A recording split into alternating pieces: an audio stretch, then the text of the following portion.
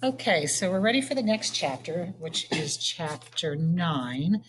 But we're on to a new day. Everything that just happened all happened on Monday. And the name of Monday's, all of the Monday was, I believe it was chicken fingers. So now we have Tuesday, and Tuesday is called hamburger. And if you look at the cover of the book, now it's starting to make some sense, right? So the blue lunch plate has a hamburger on it, so I would assume that's what Joe is eating. And the orange lunch plate is what Ravi is eating. So different kind of food, right? Okay, so Tuesday, hamburgers. Chapter 9, Ravi. So this is from his perspective. I lay out my math notebook, which Emma and I have carefully covered with brown paper. The label in neat cursive says, Ravi Suryanan, grade 5, Albert Einstein, elementary school, mathematics. It is my mother's handwriting. We went to Staples together last week to buy all the school supplies, but she insisted on writing the labels herself. Even Emma has to admit that Amma's handwriting is beautiful. Your book is the first thing your teacher will notice, Ravi, Amma told me carefully as she wrote my name on one of the white, smooth labels. First impressions matter. Now, sitting at my desk, I run my hand over my math notebook and smile. In India, I was the winner of the Math Olympiad 3 years in a row. I know all my multiplication tables till 20. Appa is right. There's nothing wrong with showing off a little. I am sure that after this morning, Mrs. Beam will realize what kind of student I am, and this silly business about Miss Frost and special help will be over. I placed my new pencil box next to my notebook. Anna made sure that every item on the school supplies list was bought: 3 mechanical pencils, 2 erasers, a 6-inch ruler, 2 highlighters, 4 ruled notebooks, and a pack of 3M Post its. I kept looking over at Mrs. Beam, but I don't think that she noticed how well prepared I am. She's busy writing on the whiteboard. In India, we only had blackboards. I loved the soft scraping noise that the chalk made and the smell of the dusty erasers. The desk in front of me is empty. I wonder if Dylan Samreen will be absent today. But at the last minute, he comes rushing into class and takes his seat. I'm glad my new friend is going to be here to witness what is about to happen. I'm sure he will be impressed. What do you think, boys and girls? Do you think he's going to be impressed? All right.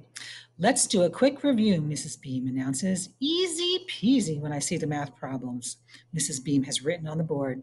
Is this what fifth graders in America are doing? I was expecting something much harder, like maybe order of operations or something to do with decimals and fractions. The big guy who sits behind me, you know that's Joe, is groaning and moaning. I turn around to see what's wrong with him, and I notice his name card for the first time: Joe Sylvester. As I'm reading his name, Joe Sylvester suddenly looks up. I smile, but he doesn't smile back. I can't believe kids in America are allowed to come to school looking like him. In India, we had to wear uniforms with dress pants, a collared shirt, and a tie. Joel Sylvester has on a tracksuit pants, which are like jogging pants, tracksuit pants, and an unironed t shirt, meaning a wrinkly t shirt. I face front again and straighten my back.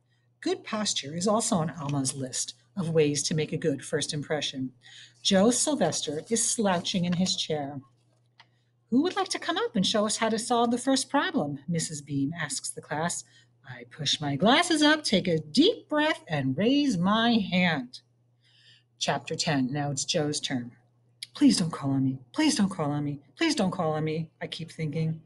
But I can feel Mrs. Beam's head turning my way. I groan. I have a feeling I know where this is heading. I sure hope Miss Frost remembered to tell Mrs. Beam about my APD.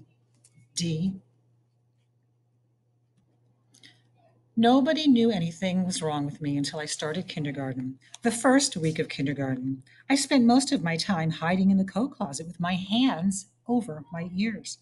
My teacher, Ms. Kane, thought I was homesick, but that wasn't it at all. I didn't want to go home. I just couldn't handle the noise. As it turns out, I have something called APD, which stands for Auditory Processing Disorder, and it means I have trouble listening. I'm not deaf. I can hear just fine. In fact, in a way, the problem is that my hearing is too good, which is why I go to Mrs. Frost. She gives me exercises to help my ears and my brain agree about what to listen to and what to tune out. She also has M&Ms in her office, peanut ones, and she lets me eat as many as I want. Boy, we would never be allowed to give you peanut M&Ms in this school. Mrs. Frost understands what's going on, but pretty much nobody else does. They don't understand how hard it is for me to follow directions when the electric pencil sharpener is going, or the door keeps slamming, or I'm worrying about whether someone is about to sneak up behind me and do something mean. They also don't understand how much I hate to be put on the spot. Like when a teacher calls on me and Mrs. Beam turns my way, I slide down in my seat. Even if she knows about my APD, it doesn't mean I'm safe. Sometimes teachers think they're doing you a favor by treating you like you're no different from everybody else. The thing is, I am different. I slide down even further in my seat, as low as I can go without falling out. All I care about is not getting called on. It's not that I can't do the math. Actually, I'm pretty good at math. But standing up in front of the class makes me nervous. And when I get nervous, I forget what I'm doing and I make mistakes. It turns out today is my lucky day, though, because the new kid shoots his hand straight up into the air like an arrow. He's wearing another white polo shirt, buttoned all the way up. Even the sleeves have been ironed flat. They're stiff and stick out funny, like little wings. His desk is covered with a bunch of junk, including some shiny new mechanical pencils, which Dylan keeps eyeballing with a klepto gleam. A klepto is somebody who steals things. So Dylan keeps eyeing with a klepto gleam. Mrs. Beam looks right at me. At least I think she's looking at me. But then she calls on the new kid instead. Ooh, that was close. Excuse me. So that was the end of chapter 10. We're going to stop there.